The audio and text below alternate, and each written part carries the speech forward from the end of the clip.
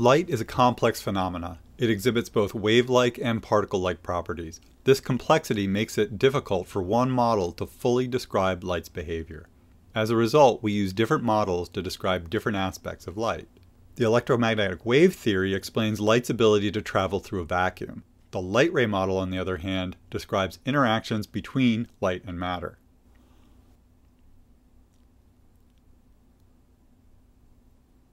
The light ray model assumes that light travels in straight lines through transparent media such as air or water.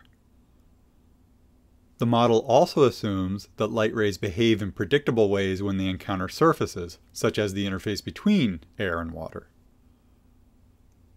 These assumptions make it possible to predict the path a light ray takes as it moves from its point of origin to wherever it changes into another form of energy, such as heat. Everyday examples of light encountering surfaces include light moving from air into the water of a swimming pool, through the glass of a window pane, or onto an opaque object, such as a rock or the back of your hand.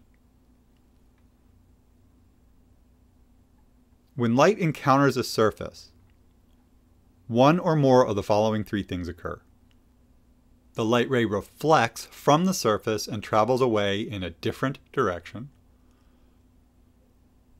It transmits, or passes from one medium into the other and continues on in a new straight line path. Or it is absorbed. Often, more than one of these occur.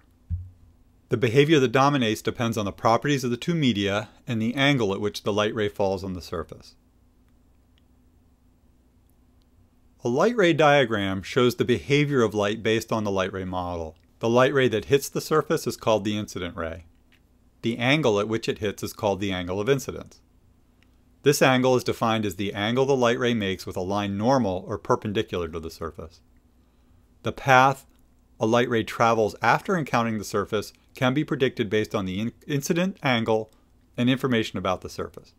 Light rays that reflect follow the law of reflection. The law of reflection states that the angle of reflection is equal to the angle of incidence. Light rays that pass through the interface are transmitted rays. These rays bend. This bending is called refraction. The amount a light ray refracts is described as the angle of refraction. This is the angle between the transmitted ray and the normal. The angle of refraction is also called the angle of transmission.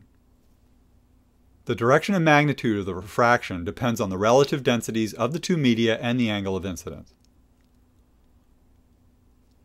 Light traveling from a less dense to a more dense medium refracts towards the normal, making the angle of transmission less than the angle of incidence.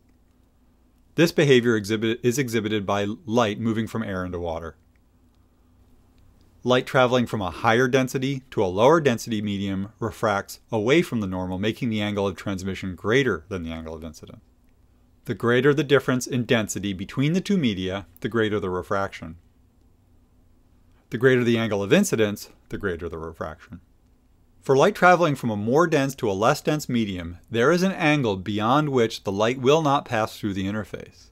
This angle is called the critical angle. A light ray with an angle of incidence equal to or greater than the critical angle will always reflect, taking a path consistent with the law of reflection.